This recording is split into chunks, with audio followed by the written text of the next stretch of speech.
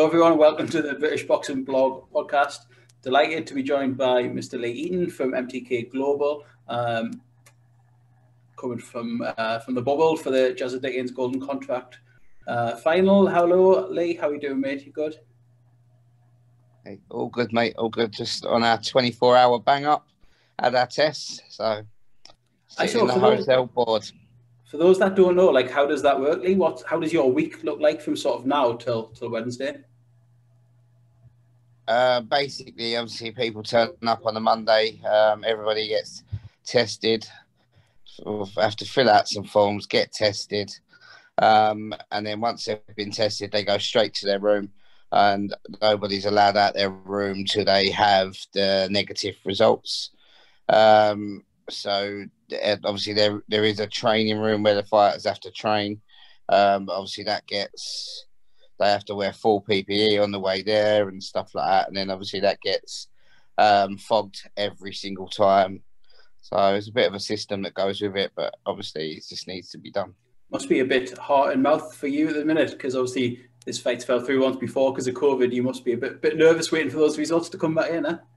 Yeah, well, obviously with Jazza Dickens doesn't need to be tested again for 90 days. Okay. So obviously now it's just fingers crossed that Ryan passed, but obviously Ryan's team was all tested last week as a precaution, and they're all okay. So fingers crossed, everything goes ahead with the other main fight. Bolotniks and Michelle have both been in. They've all been in already and already been tested since they've been here, and then they've been tested again today. So fingers crossed, all will be well.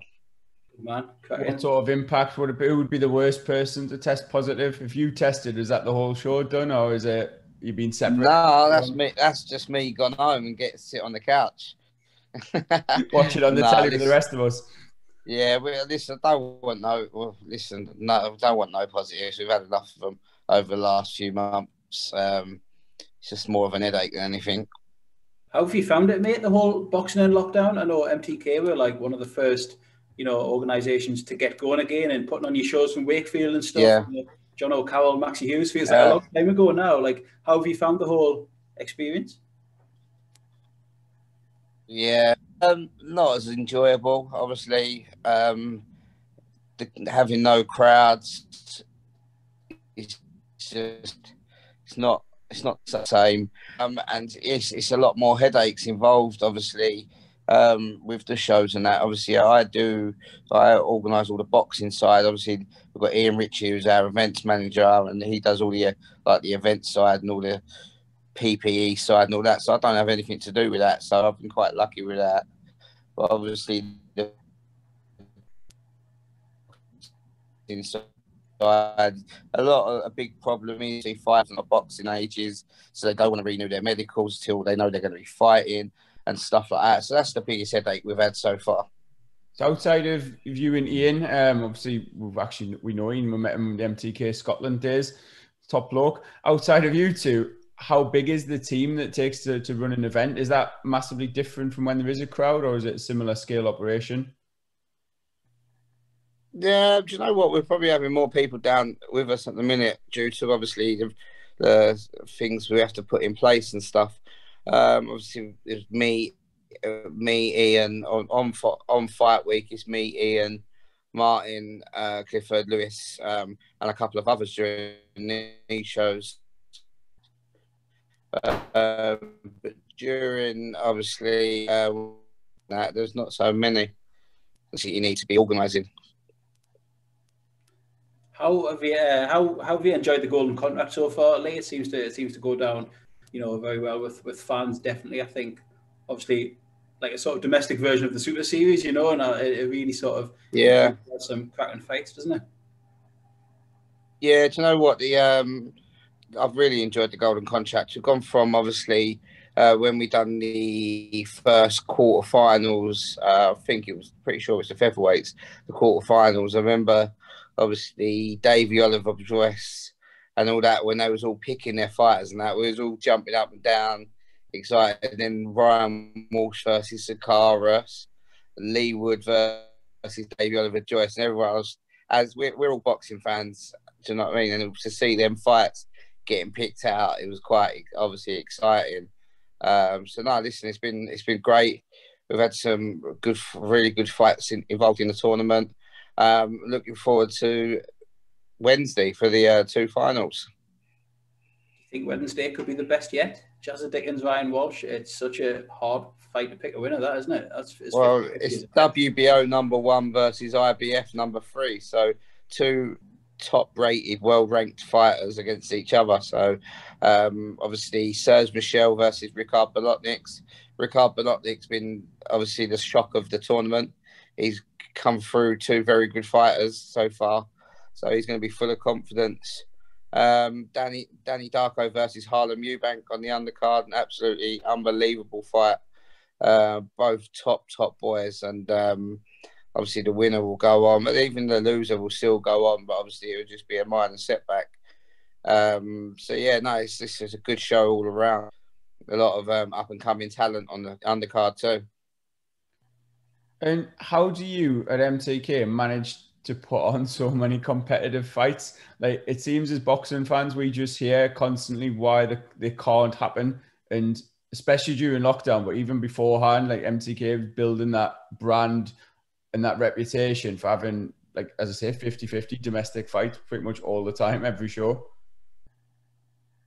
But it's got to be, isn't it? Fans and people watching TV and watching the shows, they want 50-50 fights. So, and obviously it's just we've always been that way for the last, obviously since we've obviously ESPN and stuff like that. We've always had well-matched fights. And that's just going to carry on continuing. And obviously during lockdown, fighters have been told, obviously, if you're going to be on the shows, you need to be taking a few risks. And that's why some of our young guns are even taking risks as well, which, like, obviously, Pierce O'Leary fought a 4-0 kid last time. Elliot Well fought another unbeaten kid and stuff like that. So that's what we want. They want to be tested. And obviously, some of them don't want to be hanging around fighting 10, 15 journeymen and stuff. They want to go see how good they are and see how far they can go in the sport. So no, it's a breath of fresh air for some of the youngsters, and obviously some of the fighters. Now they all want a proper fight. So good luck to them. Well, you mentioned Harlem Eubank there, and obviously he's a prime example, isn't he? He fought Martin McDonough last time, got his revenge over him for his amateur loss, and then he's straight back into another cracking fight tomorrow with Danny Darko as well. So I guess he's an example of what you're talking about, really. Yeah. Just froze a little bit there, Lee. Yeah. I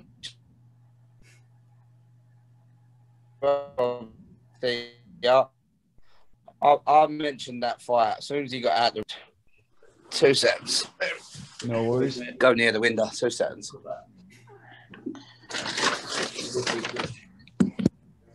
Yeah, I bet.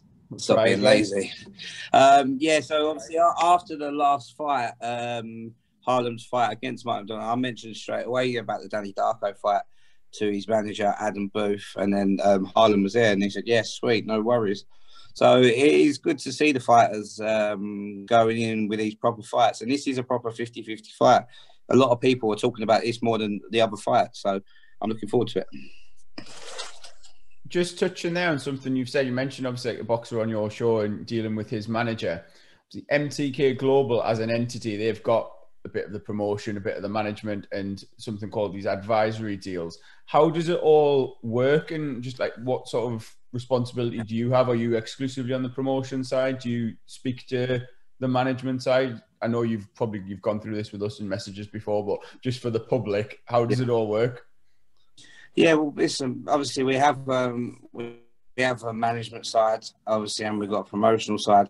Our mainly the promotional side, and I work with all the managers, obviously, with my team. Obviously, we suggest fights. We find out who's going to be on what card, then we find out what fights we can make, what good fights we can make. Then we make it up, and obviously I speak with their manager speaks with the fighter, and it's just all done like that. Really, it's quite separate from the promotion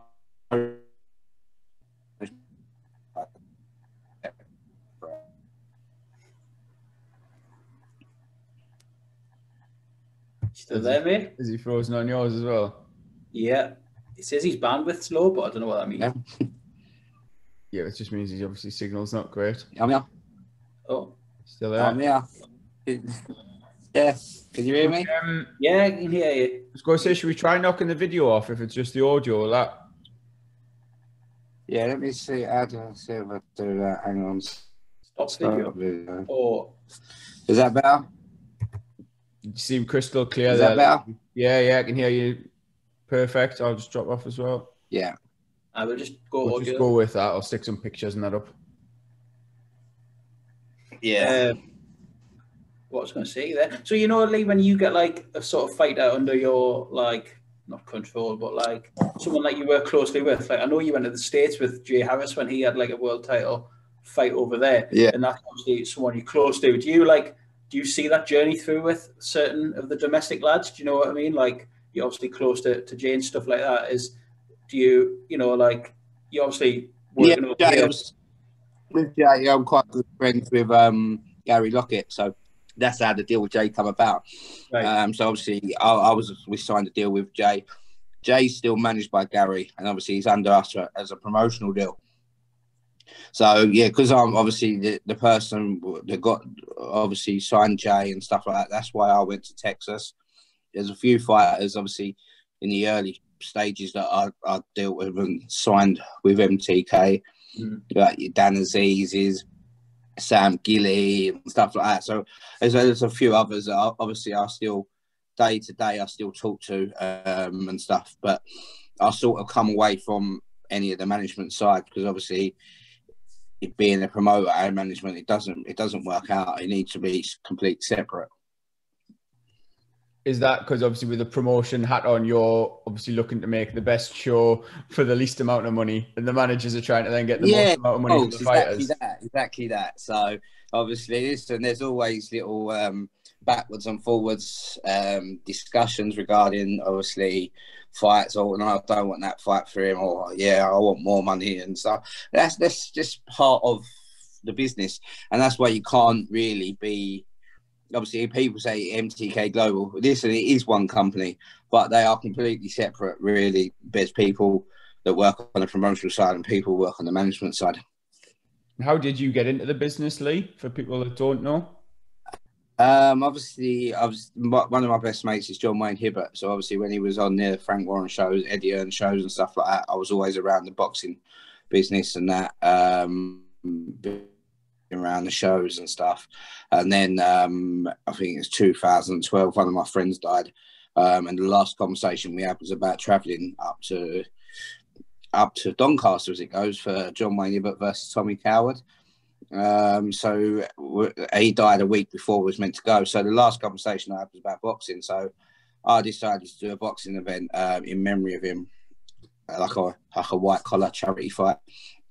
And we sold 900 odd tickets, and so I raised about 10 grand for charity. And then it just went on from there, really. I've done about 50, 60, 70, I can't even put a number on it, of like unlicensed boxing shows. And then I met at John Wayne Hibbert versus Tommy Martin. I met the MGM boys at the time, and obviously I had a good chat with them. And then it just went on from there, really. So basically chewing people's ears off at the show and got me the MTK role, really. There you go, Stephen. There's hope for us yet. There certainly is, right? Do you still love it as much now, Lee, as you ever did? Like, is the times where, you know, you think, God, I'm on the road again? Or yeah, it has its moment too. But yeah, no, see, I'm a massive boxing fan anyway. I don't watch as much boxing now because I'm around it so much. You sometimes need I can't sit there. Normally, I used to sit there. Yeah, I used to just sit there and watch every fight on every show, but now I can't do that. So I do get if it's on, I'll have it on in the background, but I won't religiously sit there and watch every single fight, sort of thing. Just going back to Wednesday, Lee, in the Golden Contract, do you think that's something you would do again, or was it like a one-off sort of thing, or is it other divisions maybe that sticks out for you to try?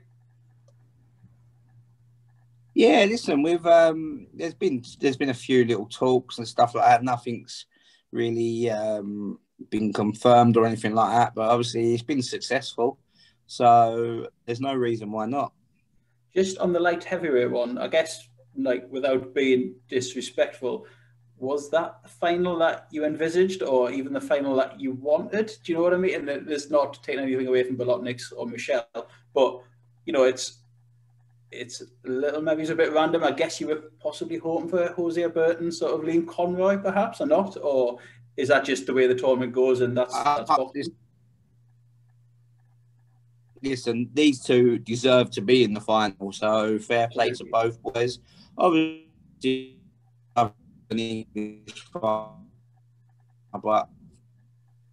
when you're it's boxing at the end of the day. You can't to search Michelle. So listen, that's going to be a cracking fight. People are underestimating how good of a fight that's going to be.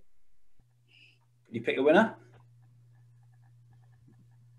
50-50, me. Absolutely. Fence. Spin. So is that you going for a draw and round for pound then?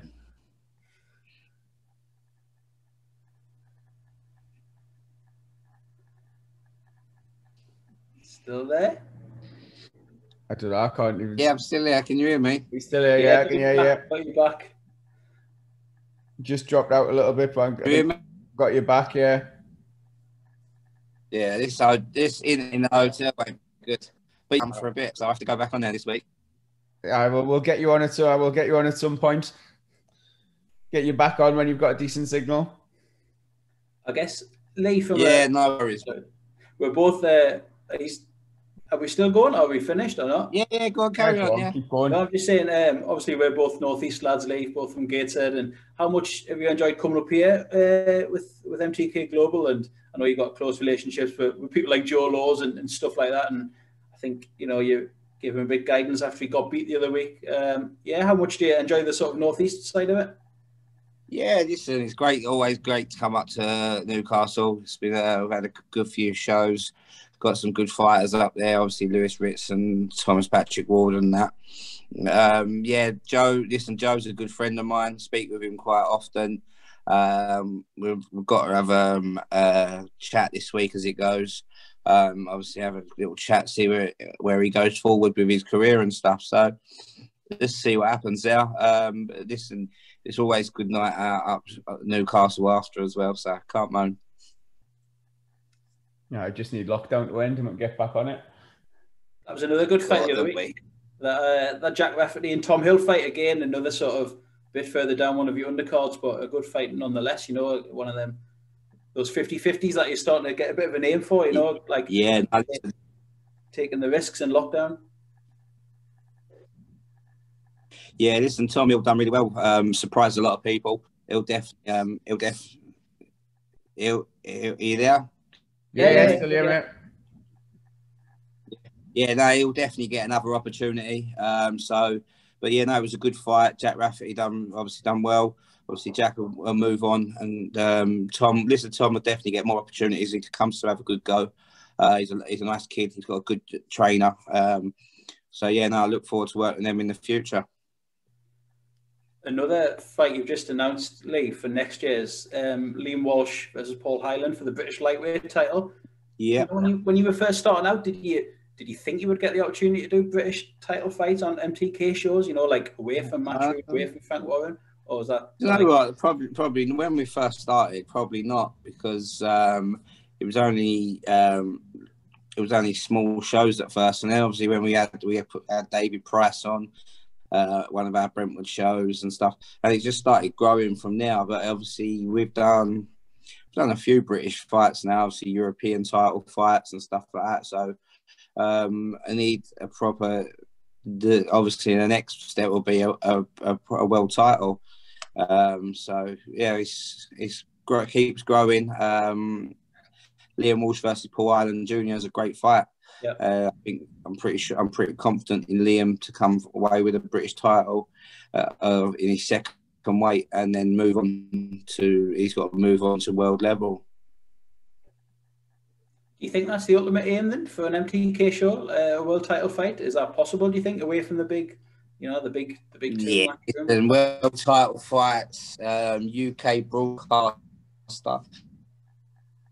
Things that obviously it'd be great for MTK, but at the minute we're just doing our thing, and that's all we can do. Keep doing our thing, putting on good even fights, and what will be will be. Do you have a favourite fight or memory since you started at MTK, MGM? Any favourite experiences overall?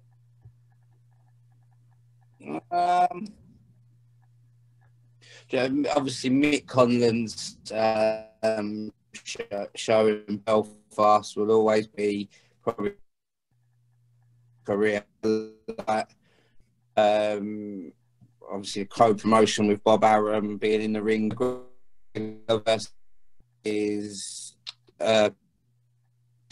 through another night. There's this bit selling out your call for the first time. I like shows that have been good and obviously big memories and that. Obviously, just want to keep making busy.